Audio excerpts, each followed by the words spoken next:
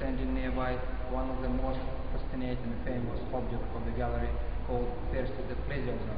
And here we have David Gelsthorpe, Curator of Earth Sciences, an expert in paleontology, who is going to tell us all about this particular object. This is one of my favourite specimens in the gallery. It's an almost entirely complete large reptile from the lower Jurassic period, about 180 million years ago.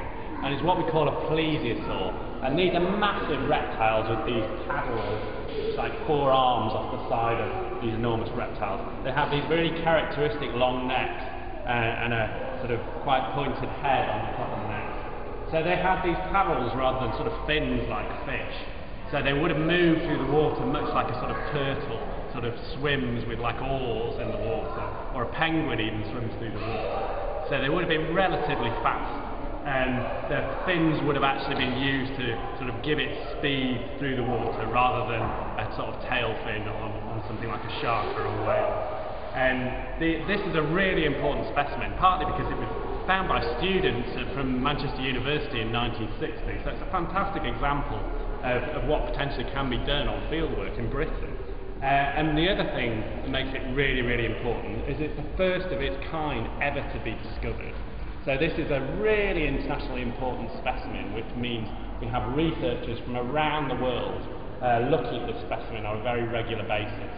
So that means if a researcher thinks they've got a very similar animal to this animal here in their collection, they have to come and look at ours to check whether the features are close enough to call it the same species or whether it potentially might be something different. Well, from your description, I even dare to call it a sea monster. But apparently it was a predator. It was absolutely a predator, yeah. So it would have eaten all sorts of things, particularly fossils called ammonites and belemnites. So ammonites are the ones with the spiral shells, which are a bit like squid. And belemnites, often the fossils look like bullets, but they were again very similar to squid, but had an internal skeleton.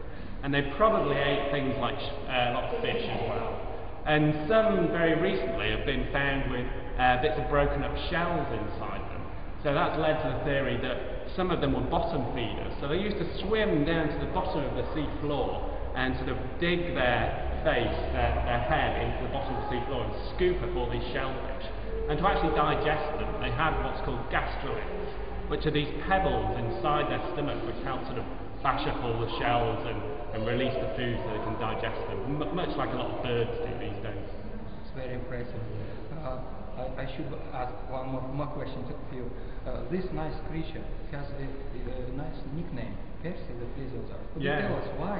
Of course. Well, this is entirely down to the students and one of the lecturers here at Manchester University when he was found, Dr. Fred Broadhurst.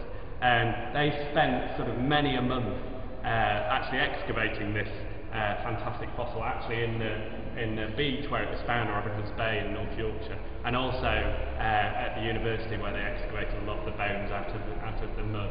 So the nickname Percy was given to the fossil by the students and Dr. Fred Broadhurst as well. Fantastic. What can I say? Welcome to the Manchester Museum. Thank you.